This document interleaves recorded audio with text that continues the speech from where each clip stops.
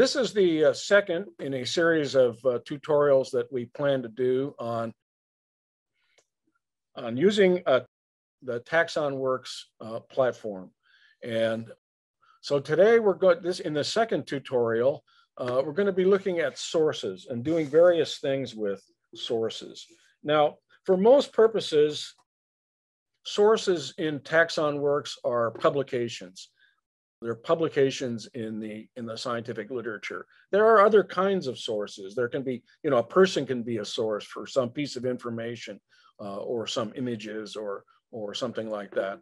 But in general, what we're going to be working with in this tutorial are publications.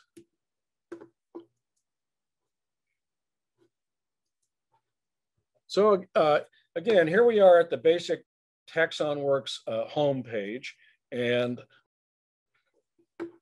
these are my favorite cards.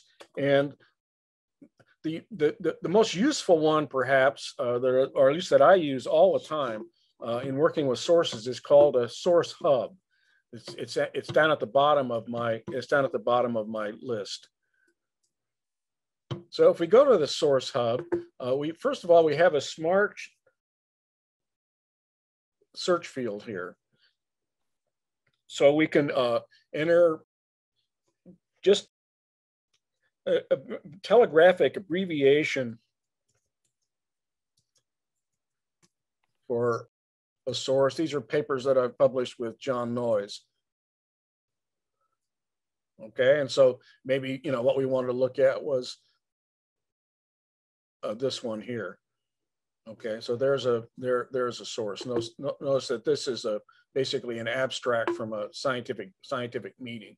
Now, the nice thing about the UCD project is because John Noyes had aggregated or had been gathering all these sources over his entire career, we have incorporated basically all of the sources that UCD London was based on. It's, I think, over 20,000 sources. They're all in TaxonWorks, and by and large, in this project, sources are not shared across projects, but in this case, they're all there, and they're PDFs associated with most of them. So it's a tremendous resource. So what if we want to enter a new source? I think there's a new source card, or I just usually do it from the source hub here. So if we enter a new source, then we get the screen here with a bunch of different fields in it. And so these are the fields that are associated with BibTeX, with the BibTeX source convention. These are all the BibTeX source fields. And there's quite a lot of them, only a few of which you'll use, for any particular source, only a handful. So there's the type of source, whether it's an article, a book. In book is a chapter in a book. So the chapter could have one set of authors, and the editors of the book could be another set of authors, etc. And here's a field for the title. We're going to enter a couple of sources in a minute. So the easiest way to enter a source is to use the crossref function. Crossref, I guess, is an aggregator of literature up there in the cloud somewhere, and it's pretty complete. And so if you have a DOI, digital, whatever that stands for a source, and you can use that. So we're going to do this paper. I'll just show you very briefly. Influence of weaver ant, yada, yada, yada, mealybug parasitism by parasitoids in the Journal of Biological Control. So this thing does have a DOI. You see it's up at the top here. Maybe I'll make this a little bigger. Okay, you're going to want to get rid of that space, but I'm going to go ahead and cut and paste that DOI and then close this screen. So if I hit the Crossref tab, I get this DOI box down here. And so I cut and paste it in and get rid of any spaces. And hopefully this will work. It worked yesterday.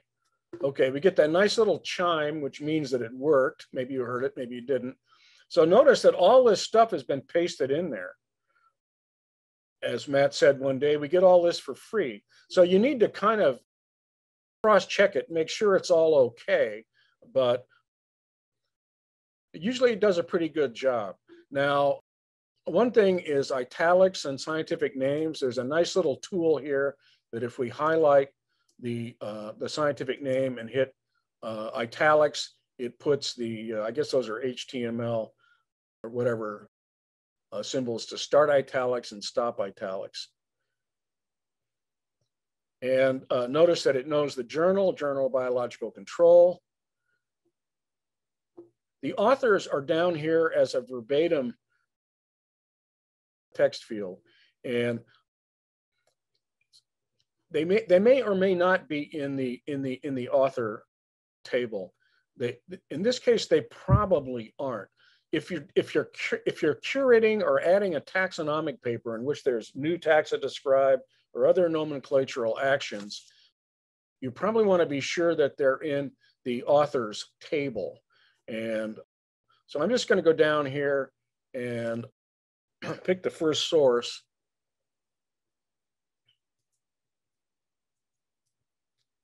Okay, he or she is not in there, so we can add them here. Okay, so now you see this person is now in the authors table.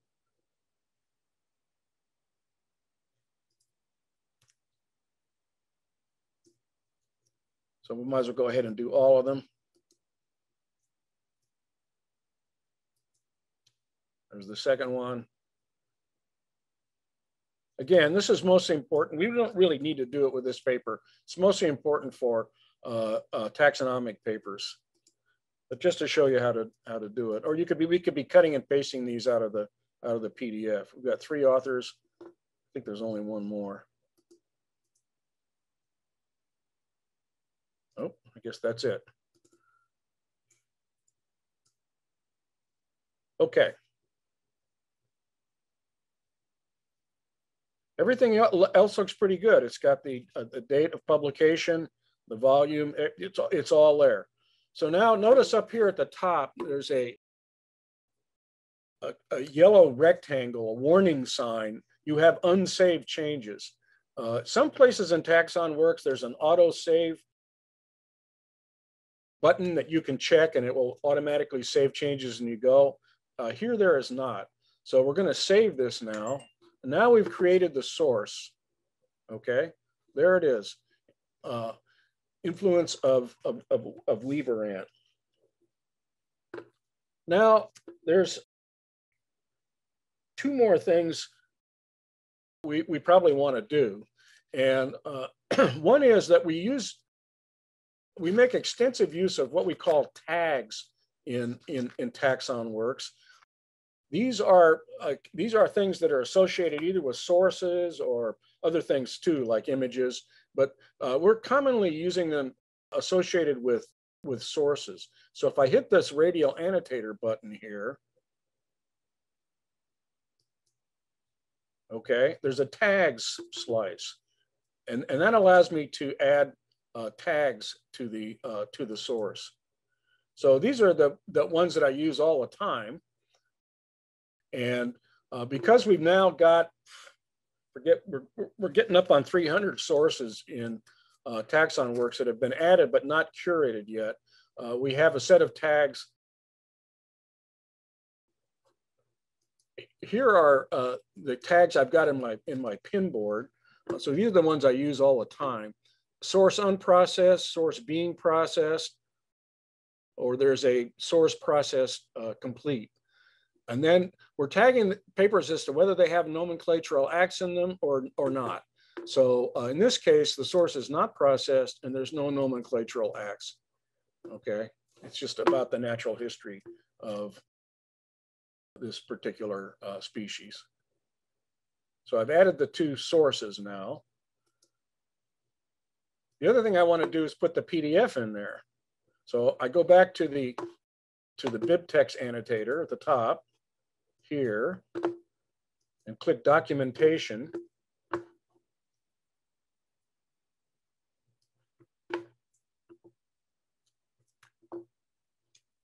Okay, and there is a now it's added a PDF of the document to the source. Looks like it's the wrong one though. Oh well. I guess if you were doing this for real, you would add the correct source. I seem to have gotten my wires crossed a bit here. But again, I'm going to just go ahead and delete this for now because it's not the PDF associated with that source.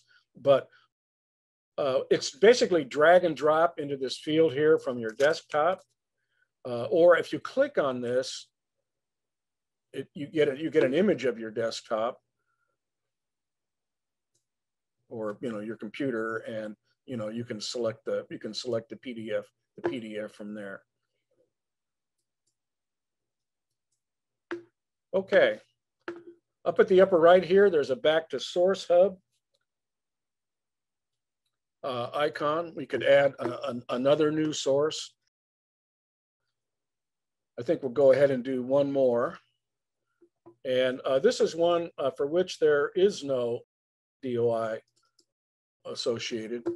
It's a species by Abd-Rabou and Greg Evans on the genus Encarsia in Egypt.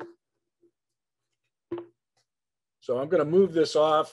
I've got two monitors going here so that I can kind of cut and paste out of this. So this is an article.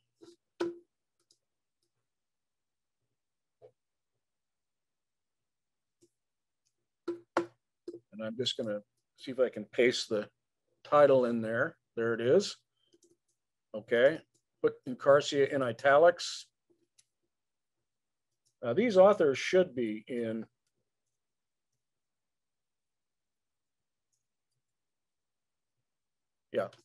Shaaban Abd-Rabou. So that's the senior author, and then Evans, Gregory A. Evans, second author.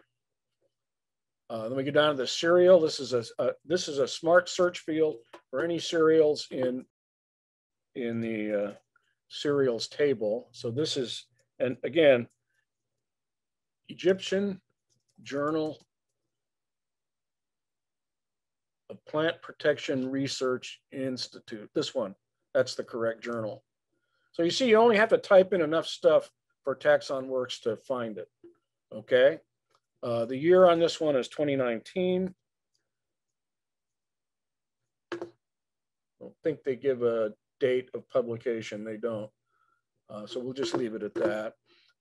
And then the volume is 2. The number is 2. The pages are 217 to 221. Okay. So that's it. That's the source. We'll save it. And then we're going to go ahead and tag it. No nomenclatural acts, source unprocessed. So here's another one for Luke Cressline to do.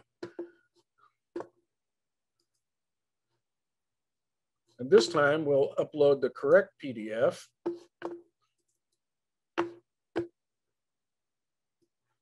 Which is Abd-Rabou and Evans. There it is. So now there's a PDF associated with this source.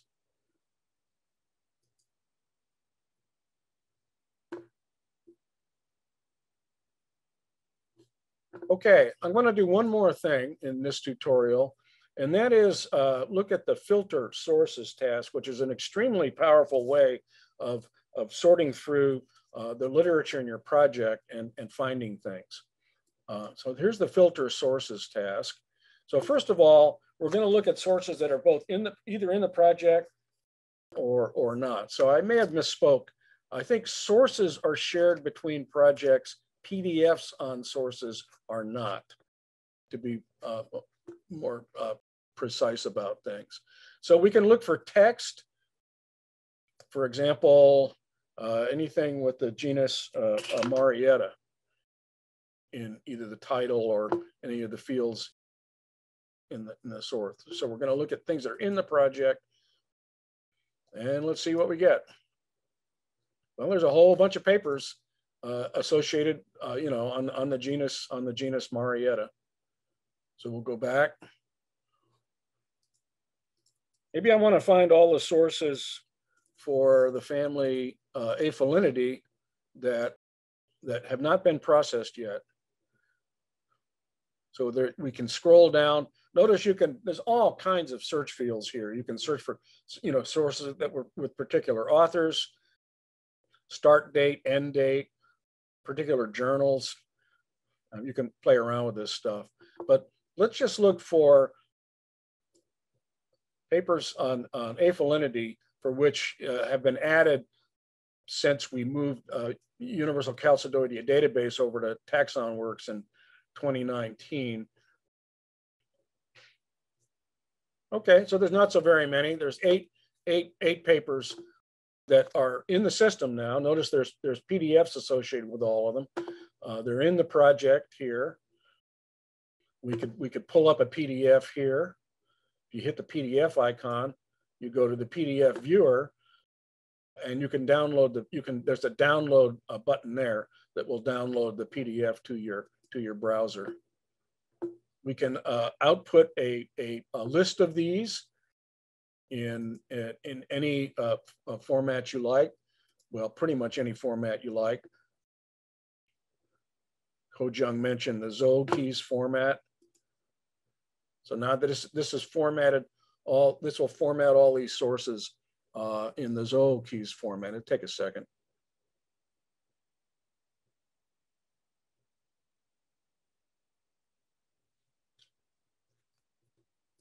It shouldn't be taking this long.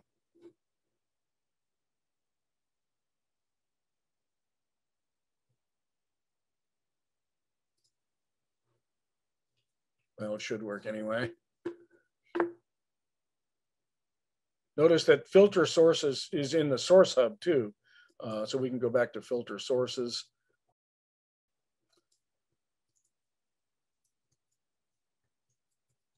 One more thing I want to show you. Let's look for papers on Aphelinidae that have not been processed. Again, we'll get the same list.